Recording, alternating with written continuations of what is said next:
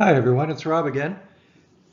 Today I'm just going to do a quick run through on how to change the settings, or do the basic settings anyway, on your Texas Instruments BA 2 Plus calculator. Something you want to do before you get going and doing any sort of finance calculations or statistical calculations or anything else like that.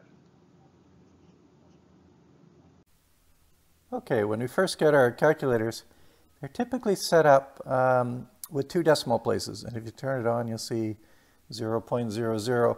If I was to go 2 divided by 4, you get 0.50. I get an extra 0 on the end there.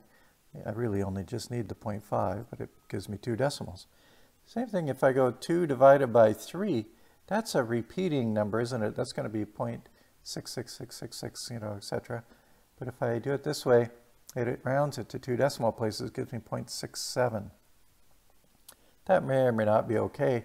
Often we find we want to see more decimals in our course in particular, and so that we can go in and change those number of decimals.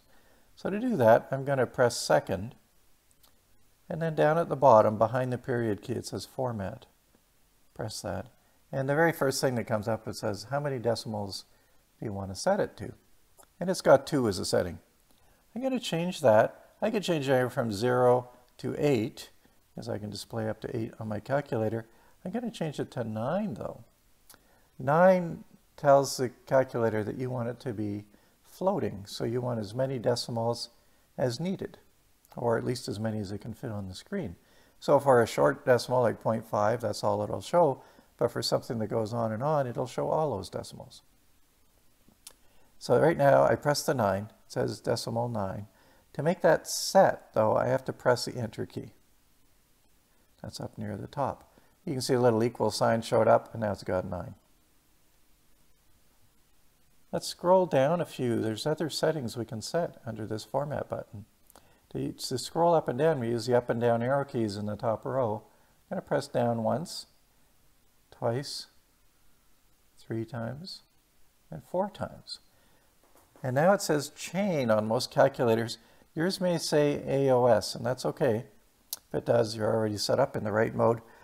Those are the 2 choices we have for how the calculator is going to look at a long expression and evaluate it. Chain means just take it in the order it comes. So if you see 2 plus 3 times 5, well, normally with BEDMAS, we'd do the 3 times 5 first, wouldn't we? That'd be 15, and then we'd add the 2, that'd be 17.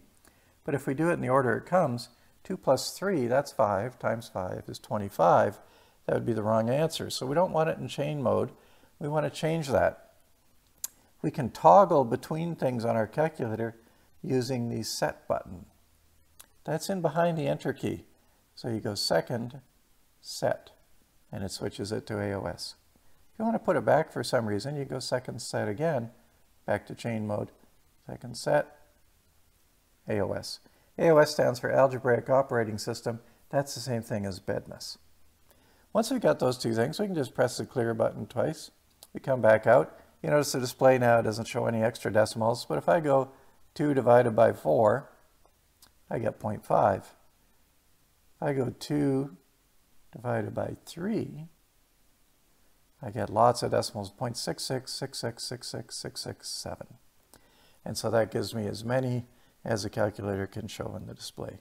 Those 2 things are critical before we get going. Going to save you a lot of grief down the road.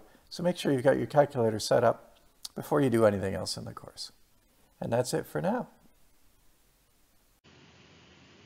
Well, that's it for now. I hope you found this video useful. If you did, go ahead and hit like and let me know. You might also want to subscribe while you're at it, and that way you'll get notifications whenever I post anything new. So thanks for watching, and I'll see you again soon.